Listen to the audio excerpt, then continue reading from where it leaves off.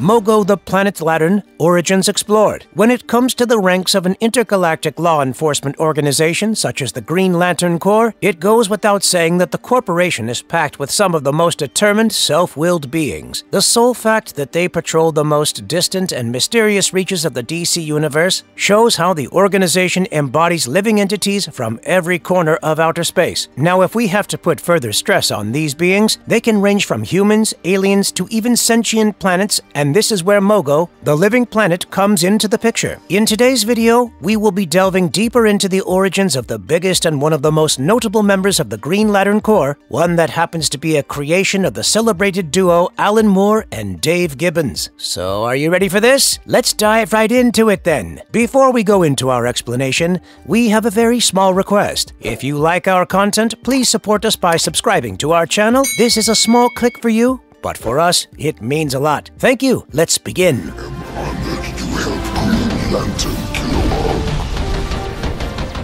What is Mogo the Planet Lantern? The character of Mogo has gone through a few changes, from being a background character to a sentient planet to being the largest member of the Green Lanterns. Add to this the guiding force behind the power rings, and let's not disregard the fact that the living planet also happens to be the very port of call for all Corps members to build up their strength. Mogo has indeed come a long way. We are first introduced to Mogo as a one-shot character in a short story by Moore and Gibbons titled Mogo Doesn't Socialize.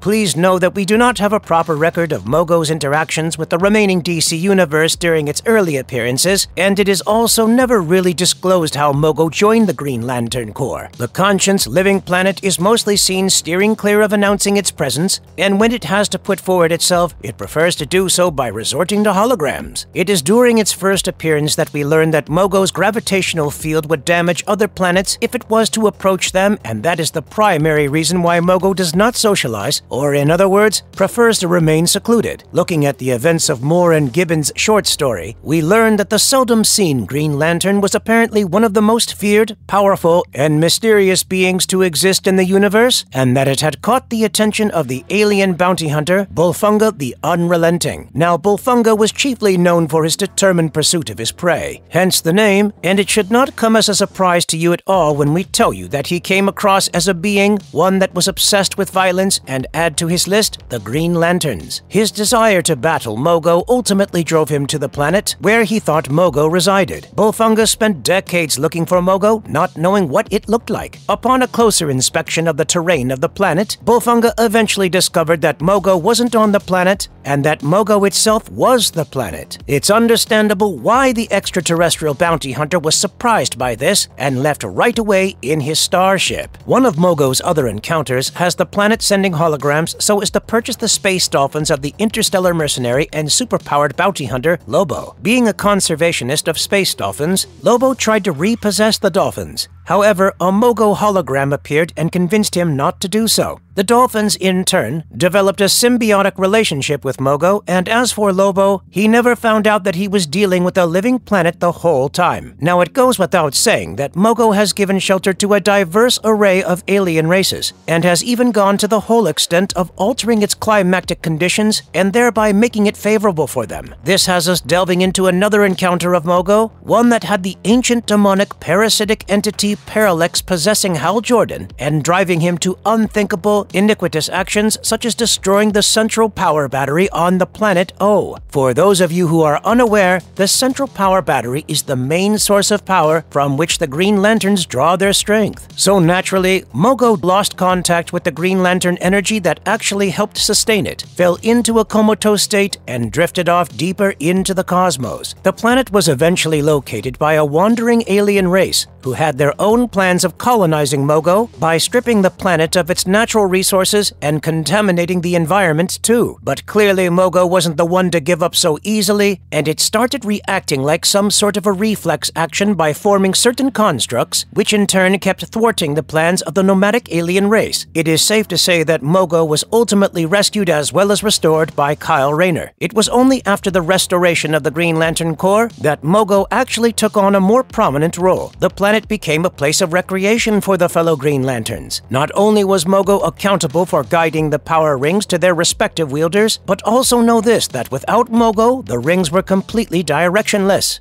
some marvelous story arcs of Mogo, bringing down Superboy Prime. The sole fact that Mogo actively partook in missions was very much on display when the planet aided in bringing down the villainous Superboy Prime, one who was also addressed as Prime. So what had basically happened was Kal-El and Superman, along with the Green Lantern Corps, were doing their best to stop the deluded Prime. The two Supermen were even seen deliberately flying Prime through Rao, the red son of Krypton, with the sole purpose of weakening him. But doing this decapitated all three of them, and they found themselves crash-landing on Mogo, where Prime was ultimately defeated and taken into custody. Also, if we pay heed to the 41st issue of the 52 storyline, Mogo is reported to have saved Adam Strange and a wounded Starfire before their ship raced towards the sun. Will Mogo be the final Green Lantern? According to a prediction made by Abin Sur, Hal Jordan's predecessor, Mogo would be the final Green Lantern. That's not the only thing. It was further suggested that the old living city ranks, in a battle with the deathless demons who are also known as the Empire of Tears, would detonate an exceedingly powerful bomb within the core of Mogo, resulting in the ultimate death of the sentient planet and simultaneously putting an end to the Green Lantern Corps once and for all. The readers in due course learnt that terminating Mogo would be nothing short of a cataclysmic blow, especially to the Corps during the events of Sinestro Corps War. Now, if one is to look into the 11th issue of Green Lantern Corps, Mogo was seen representing the Green Lantern Space Sector 674, Kilowog, with some images particularly of the latter's dead species. This naturally had Kilowog triggered and filled with rage, especially against the Green Lantern Corps. One thing led to another, and Kilowog was seen messing with the minds of the other Lanterns, creating illusions, all thanks to the Mogo's powers, and in the process, framing Guy Gardner for his actions. Mind you, the whole thing was actually brought about by the microscopic sentient biovirus Despotilus, one that happened to be a vicious member of the Sinestro Corps. Well, it is only fitting to say that at the end of the day, the sentient city ranks got destroyed. The Sinestro Corps were driven from Mogo, and the sentient planet was saved before getting destroyed. Mogo does socialize after all. Well, there came a time when O was ambushed by the Black Lantern Corps, and Mogo turned up at O to aid in the battle against the reanimated Black Lanterns. Mogo multiplied its gravity to such an extent that the Black Lanterns were literally pulled down to its surface and immersed into its very core. Add to this the exceedingly hot magma within Mogo's core, which repeatedly ignited the bodies of Black Lanterns and prevented them from reanimating, thereby effectively imprisoning and destroying them. Corrupted by Krona. As shown in the events of the War of the Green Lanterns crossover, Mogo wasn't just corrupted, but also taken over by the supervillain Krona for his own sinister schemes. The mission was to build an army for Krona and have them at his disposal and under his control. Of course, Kyle Rayner along with John Stewart tried their very best to break him free from Krona's influence, but they were unable to do so. Having no other options left, Stewart was compelled to kill Mogo by first teleporting out of Mogo, and then firing the Black Lantern energy into Mogo's core. Upon seeing Mogo's corpse orbiting around O, Kilowog, along with a multitude of other Green Lanterns, assembled all its pieces and gave Mogo a proper funeral.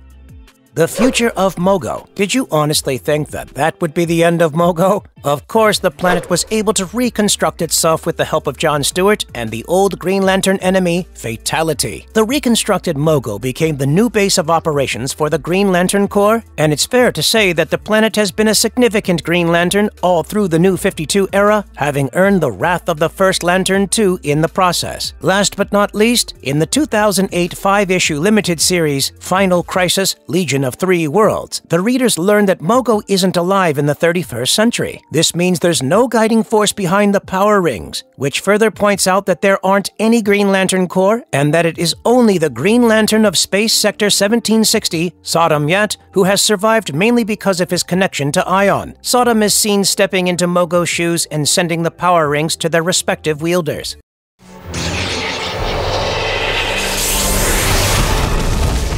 Mogo in Batman, The Brave and the Bold. The character essays are quite a central part of the Batman, The Brave and the Bold episode The Eyes of Despero, one that happens to be the 10th episode of the first season. Here, the evil, rampaging alien tyrant Despero has his own plans of using his hypnotic third eye so as to have the Green Lanterns under his influence. But after he fails to do so, he changes his plans and decides to go after the powerful Green Lantern, Mogo, after realizing that with the living Mogo, Despero would be capable of taking control of billions of minds all at once and with utmost ease. Despero, upon arriving at Mogo, starts remaking the planet in a manner that he wants to, envisioning a new world under his authority, and takes full control of the planet as part of his plan to conquer the universe. Eventually, this has Batman joining forces with the trio of Guy Gardner, Nort, and Sinestro, the last members of the Green Lantern Corps, and together they are successful in making Mogo regain control of itself before the planet ended up launching its final attack on Despero, thereby defeating the alien dictator and foiling his plans of mass destruction. Putting further stress on the character of Mogo, the version on display exhibits an increased control of its landmass. If you remember the events of the Blackest Night, you are bound to find similarities, as their Mogo had increased its gravity to such an extent that the reanimated Black Lanterns were literally pulled down to its surface and immersed into its very core.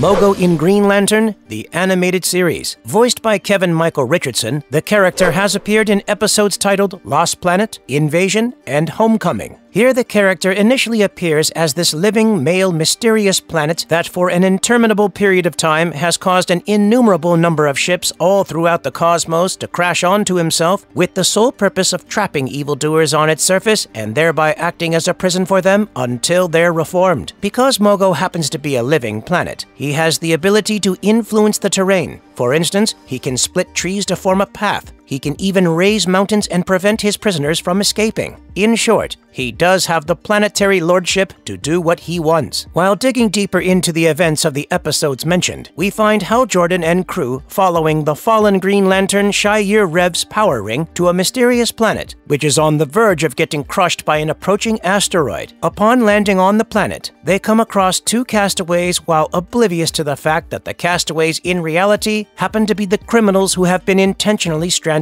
on the planet. While looking for the power ring, it does not take Hal long to realize that that ring has already chosen its new user, one that happens to be none other than the living planet Mogo. With Hal creating a pit and throwing the ring aside, a green laser fires up from the very pit and destroys the incoming threat. Mogo finally takes possession of the power ring and discloses himself as the Sentient planet. He also expresses his gratitude to his saviors and tells Jordan and his crew of his habit of imprisoning criminals on his surface till the time they reform themselves, and that he has been doing so for countless years now. After Saint Walker emerged as the first Blue Lantern of the universe, Mogo was seen assisting Walker to the largest asteroid field in the universe, the Maelstrom to be more precise, in order to help Kilowog in stopping the Red Lantern fleet of warships. While Mogo was successful in disarming many warships, it was only after Kilowog grabbed hold of Walker and threw him right in front of Mogo's orbital beam that together they were able to cripple the Armada.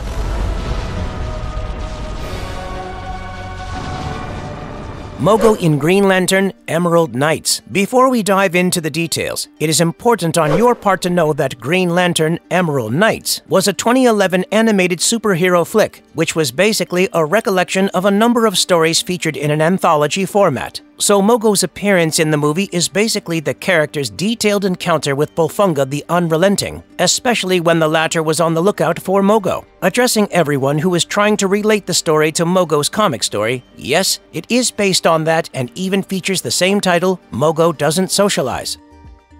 What makes Mogo so powerful? The sole fact that Mogo happens to be a wielder of a power ring, and not just any but a Green Lantern ring, gives the character a horde of abilities. To begin with, the ring is capable of projecting beams. We'd like to stress on extremely powerful force fields and destructive blasts here. The ring can construct whatever the wielder imagines. The ring lets its wearer fly at an incredible speed. The ring can even make the user invisible. That's not all. A Green Lantern can manipulate matter, increase or decrease the temperature of anything for that matter, control a being, read a person's thoughts, create illusions, absorb powers, go through walls, transform anyone or anything, open wormholes, heal anybody he, she, it wants to, as well as do time travel. Besides all these, the ring can also act as a personal communicator between other Green Lanterns. Another thing that certainly needs a mention is Mogo's extrasensory awareness. The sentient planet is very much aware of whatever is happening, not just around it, but also on it.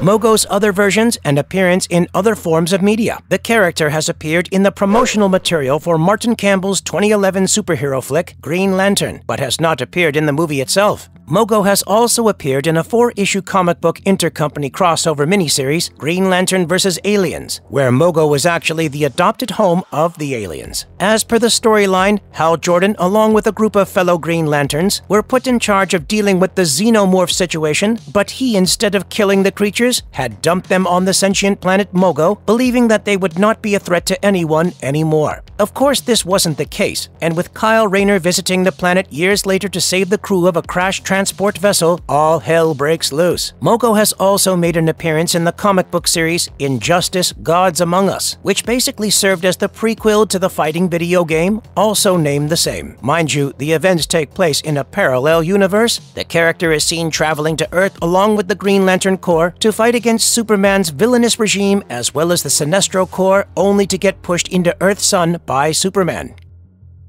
Marvelous verdict. Well, that was the origin of the story of Mogo the Planet Lantern, and with this, we finally come to the end of our video here. So, what is it that you liked the most about the sentient planet here? Which is your favorite story arc of Mogo? Hit us with your thoughts in the comments section, and stay tuned with us for more exciting content. And if you liked our content, don't forget to leave a like and subscribe to us if you haven't already. Have a good one, and be safe. Thanks, everyone.